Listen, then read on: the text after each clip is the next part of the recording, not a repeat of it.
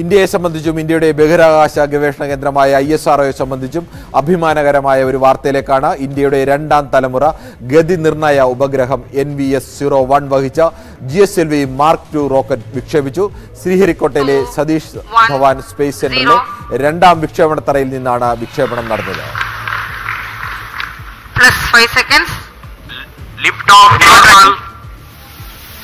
प्रज्वलन और सफलतापूर्ण उत्थापन GSLV F12 का चारों L40s तथा कोर बूस्टर S139 अपना सामान्य निष्पादन करते हुए उद्देश्य कक्षा की ओर अग्रसर. Nominal launch of the GSLV F12 mission. The rocket flying by spewing fire into the clear sky of Sriharikota. GS1 and L40s together thrusting currently. Debacle that we had in F10 mission where there was an issue in the cryogenic stage. The cryogenic engine ignition could not be accomplished, and I'm very happy that the corrections, the modifications in the cryogenic stage that we have done in this stage, as well as the lessons that we learned out of it to make our cryogenic stage more reliable, has really paid benefits, and we are seeing the success in our GSLV Mark III LVM-3 mission with the C25 stage, as well as with the CUS stage with the required modifications done.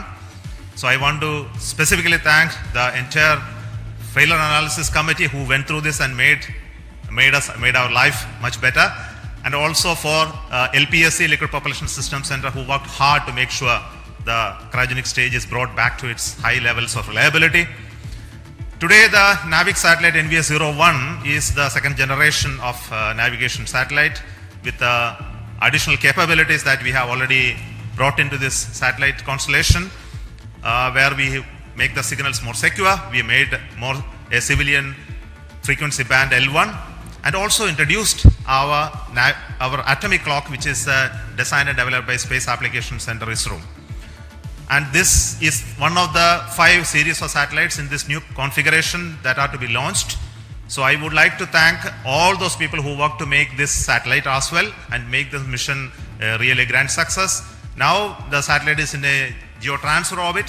Now the satellite team will take over, and now we'll do the rest of the functions of circularizing it and placing it at the right place in the position where it is intended to be. So I wish all the very best to the satellite team for subsequent missions. So today we have with me the mission director, Sri Giri, who will speak to you, and also the satellite director who will speak afterwards.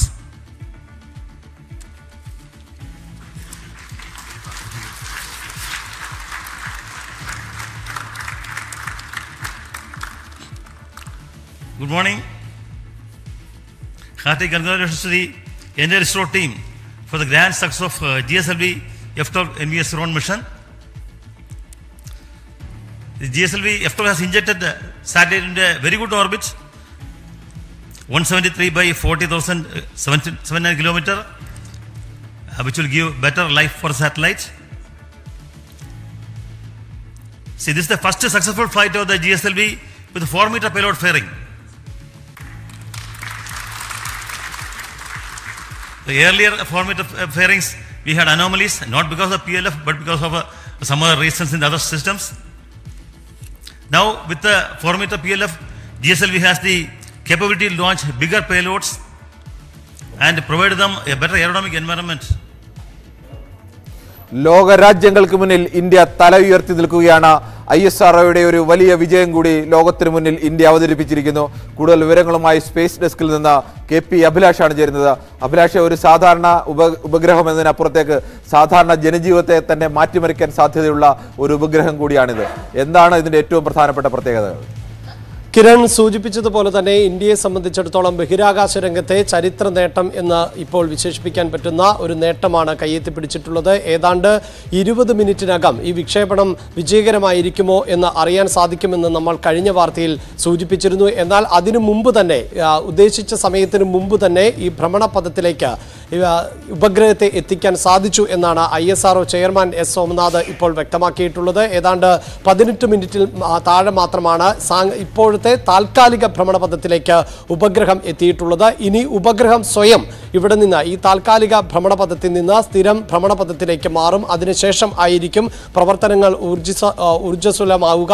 പ്രത്യേകിച്ച് ഇതിനു മുമ്പ് തന്നെ ഈ നാവിക്കുമായി ബന്ധപ്പെട്ട് 9 വിക്ഷേപണങ്ങളാണ് നടത്തിയിട്ടുള്ളത്. അതിൽ 2 പരാജയപ്പെട്ട പശ്ചാത്തലമുണ്ട്. 7 ഉപഗ്രഹങ്ങൾ നിലവിൽ തന്നെ നാവിക്കുമായി ബന്ധപ്പെട്ട് പ്രവർത്തിക്കുന്നുണ്ട്. ഈ ഉപഗ്രഹങ്ങൾക്ക് കൂടുതൽ കരുത്തു പകരുക എന്ന ലക്ഷ്യം കൂടിയുണ്ട് ഇപ്പോഴത്തെ വിക്ഷേപണത്തിന്. എന്തായാലും നമ്മൾ നേരത്തെ സൂചിപ്പിച്ചതുപോലെ തന്നെ ഈ കാർഗിൽ യുദ്ധ സമയത്താണ് ഇത്തരത്തിൽ ഒരു സംവിധാനത്തെക്കുറിച്ച് ഇന്ത്യ കൂടുതൽ കാര്യക്ഷമമായി ചിന്തിച്ചു തുടങ്ങിയത്. 1999 കാർഗിൽ യുദ്ധ സമയത്ത് അന്ന് സാങ്കേതിക രംഗത്ത് GPS സംവിധാനം ആയിരുന്നു പ്രധാനമായും പ്രയോജനപ്പെടുത്തിയിരുന്നത്. ഇന്നും അതിൻ്റെ വിപുലമായ രൂപം തന്നെയാണ് ലോകരാജ്യങ്ങൾ എല്ലാം തന്നെ പ്രയോജനപ്പെടുത്തുന്നത്.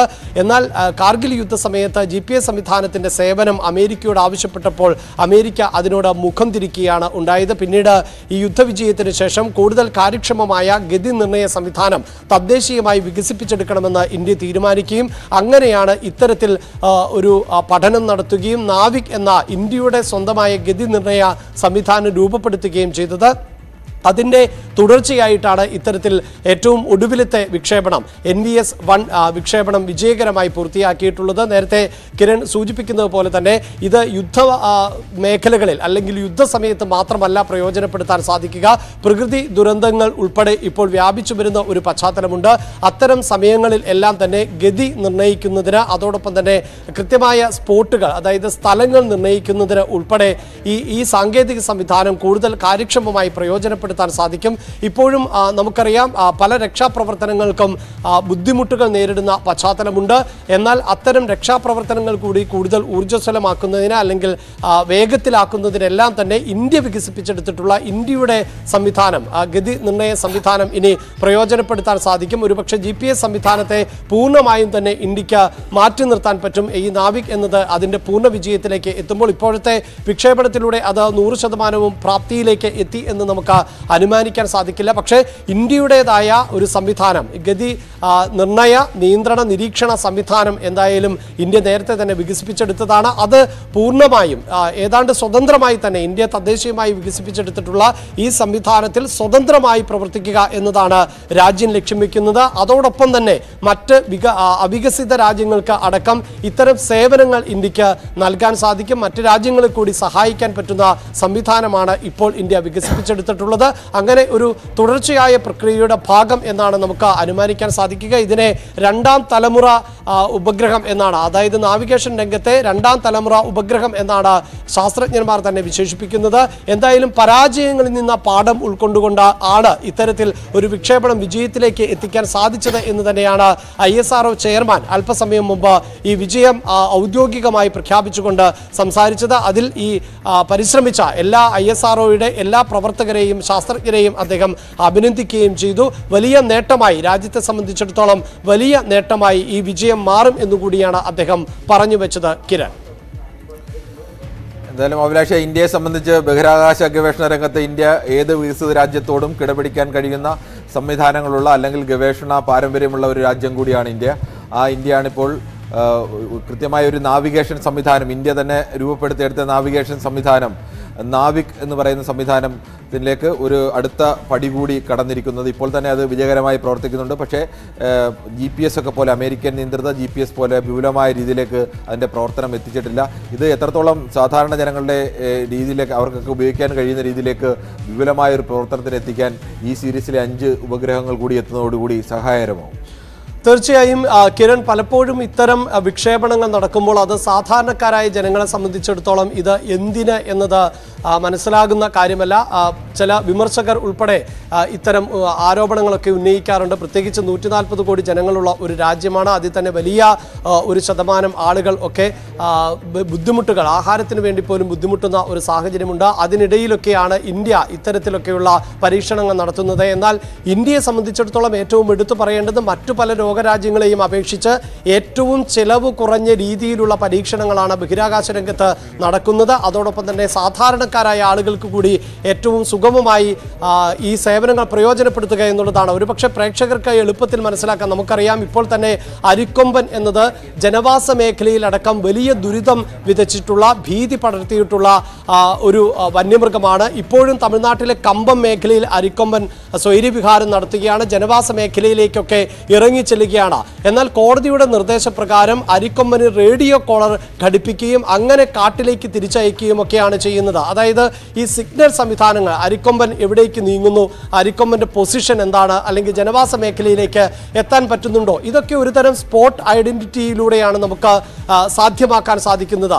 ഇത്തരത്തിലുള്ള ഒരു ശൃംഖല എന്ന് തന്നെ നമുക്ക് അറിയാൻ സാധിക്കും. അതായത് കാലം പുരോഗമിക്കുന്നതിന് അനുസരിച്ച് ഓരോ വ്യക്തിയുടെയും നീക്കങ്ങൾ, ചലനങ്ങൾ എല്ലാം തന്നെ കൃത്യമായി നിരീക്ഷിക്കുന്ന, മോണിറ്റർ ചെയ്യുന്ന സംവിധാനമുണ്ട്. നമ്മളിപ്പോൾ ഒരു വാഹനത്തിൽ കയറി, പണ്ടൊക്കെയാണെങ്കിൽ നമ്മൾ വാഹനത്തിൽ കയറി വഴി ചോദിച്ചുകൊണ്ടാണ് ഓരോ സ്ഥലത്തേക്കും എത്തുന്നത്. എന്നാൽ ഇപ്പോൾ ആളുകൾ വാഹനത്തിൽ സഞ്ചരിക്കുമ്പോൾ ഫോണിൽ GPS ഓണാക്കുന്നു, അവിടേക്ക് ലൈവ് ലൊക്കേഷൻ അയച്ചു കൊടുക്കുന്നു. ആ ലൊക്കേഷനിലേക്ക് ഏത് റൂട്ടിലൂടെയാണ് സഞ്ചരിക്കേണ്ടത് എന്ന് ഗൂഗിൾ മാപ്പിലൂടെ നമ്മൾ സഞ്ചരിക്കുന്നു. ഇതെല്ലാം ഒരു തരത്തിൽ പറഞ്ഞാൽ ഇത്തരം, അതായത് ഈ ഉപഗ്രഹങ്ങളുടെ സഹായത്തോടു കൂടി നടക്കുന്ന സ്പോട്ട് ഐഡന്റിഫിക്കേഷനാണ്. അതായത് എവിടെയാണ് ഒരു സ്പോട്ട് എന്ന് നമ്മൾ ചോദിക്കുന്നു, ആ സ്പോട്ടിന് ഉത്തരം നൽകുന്നു, അവിടേക്ക് നമുക്ക് എത്താൻ സാധിക്കുന്നു. ഇതാണ് നമുക്ക് ലളിതമായി പ്രേക്ഷകർക്ക് പറഞ്ഞു നൽകാൻ സാധിക്കുക. ഇങ്ങനെയുള്ള സംവിധാനങ്ങൾ ലോകത്ത് സാധാരണക്കാരായ ആളുകളടക്കം വലിയ തോതിൽ ഉപയോഗിക്കുന്നുണ്ട്. അത് അവർ അറിഞ്ഞോ അറിയാതെയോ ഒക്കെ ഉപയോഗിക്കുന്നതാണ് ഇത്തരം സാങ്കേതിക സംവിധാനത്തെ. ഈ സംവിധാനങ്ങൾ കൂടുതൽ കാര്യക്ഷമമാക്കുക, അതോടൊപ്പം തന്നെ പ്രയോജനപ്പെടുത്തുക. ഇതിൻ്റെ കൂടുതൽ ഫലപ്രദമായി കാര്യങ്ങൾ ഉപയോഗിക്കുന്നത് പലപ്പോഴും ഡിഫൻസ് മേഖലയിൽ ആണ്, പ്രത്യേകിച്ച് വിദേശ രാജ്യങ്ങളിൽ നിന്നുള്ള മോണിറ്ററിംഗ്. പല രാജ്യങ്ങളും മറ്റു പല രാജ്യങ്ങളെയും നിരീക്ഷിച്ചു കൊണ്ടിരിക്കും, ആക്രമണങ്ങൾ നടത്തും. അങ്ങനെ ആക്രമണങ്ങൾ നടത്തുമ്പോൾ അടക്കമുള്ള കൃത്യമായ ഗതി നിർണ്ണയിക്കാൻ സാധിക്കുക. അതായത് ഈ ഡിഫൻസ് മേഖലയിലെ ഉപകരണങ്ങൾ കൃത്യമായി പ്രവർത്തിപ്പിക്കുക, അതോടൊപ്പം തന്നെ മറ്റ് രാജ്യങ്ങളുടെ ആക്രമണങ്ങളൊക്കെ ഉണ്ടാകുമ്പോൾ അതിനെ ചെറുക്കാൻ സാധിക്കുക, അവരുടെ മൂവ്മെൻറ്റുകൾ കൃത്യമായി മനസ്സിലാക്കാൻ സാധിക്കുക, സൈനിക നീക്കങ്ങൾ മനസ്സിലാക്കാൻ സാധിക്കുക, അവർ എന്തൊക്കെ സൗകര്യങ്ങൾ ഉപയോഗിച്ചുകൊണ്ടുള്ള ആക്രമണമാണ്, ഏത് പൊസിഷനിൽ നിന്നാണ്, ഏത് മേഖലയിൽ നിന്നാണ് ആക്രമണം നടത്തുന്നത്. ഇങ്ങനെ യഥാർത്ഥത്തിൽ ഈ GPS സംവിധാനം എന്നത് ഇത്രമേൽ വിപുലമാണ്. അങ്ങനെ ഒരു വിപുലമായ സംവിധാനത്തെ ആണ് ഇന്ത്യ സ്വയം പര്യാപ്തതയിലൂടെ നേടിയെടുക്കാൻ ശ്രമിക്കുന്നത്. ഒരുപക്ഷെ നമ്മുടെ മൊബൈൽ ഫോണുകളിൽ അടക്കം നാളെ നമ്മൾ വികസിപ്പിച്ചെടുത്ത നമ്മുടെ രാജ്യത്തിൻ്റെതായ ഒരു പൊസിഷനിങ് സംവിധാനം അല്ലെങ്കിൽ നാവിക് എന്ന ആപ്പ് ഒക്കെ ഡൗൺലോഡ് ചെയ്തുകൊണ്ട് നമുക്ക് ഈ GPS-ന് പകരം ഇത്തരത്തിൽ ഒക്കെ ട്രാവൽ ചെയ്യുന്നതിനും ഒക്കെ ഉപയോഗിക്കാൻ പറ്റുന്ന തരത്തിലേക്ക് ഈ ശൃംഖല വിപുലമായി വരും. അതിൻ്റെ ഭാഗമായുള്ള പരീക്ഷണങ്ങൾ വ്യാപകമായി തന്നെ നടക്കുന്നുണ്ട്. അതിൻ്റെ ഒരു ഘട്ടം എന്ന് മാത്രമേ നമുക്ക് ഇപ്പോൾ ഇതിനെ വിശേഷിപ്പിക്കാൻ പറ്റുകയുള്ളൂ. ഇനിയും ഇത്തരം പരീക്ഷണങ്ങൾ തുടരും. എന്തായാലും ഈ വിക്ഷേപണം ഇപ്പോൾ വലിയ വിജയത്തിലേക്ക് എത്തിയിരിക്കുന്നു എന്നാണ് ISRO പറയുന്നത്. മറ്റ് ചില പ്രധാനപ്പെട്ട വാർത്തകളിലേക്ക് കൂടി പോകേണ്ടതുണ്ട്. മധ്യപ്രദേശിലെ ഒരു പാടത്ത് ഹെലികോപ്റ്റർ അടിയന്തരമായി ഇടിച്ചിറക്കേണ്ടി വന്നു. ഇതടക്കമുള്ള വാർത്തകളിലേക്ക് കടക്കും മുമ്പ് ഒരു ചെറിയ ഇടവേള.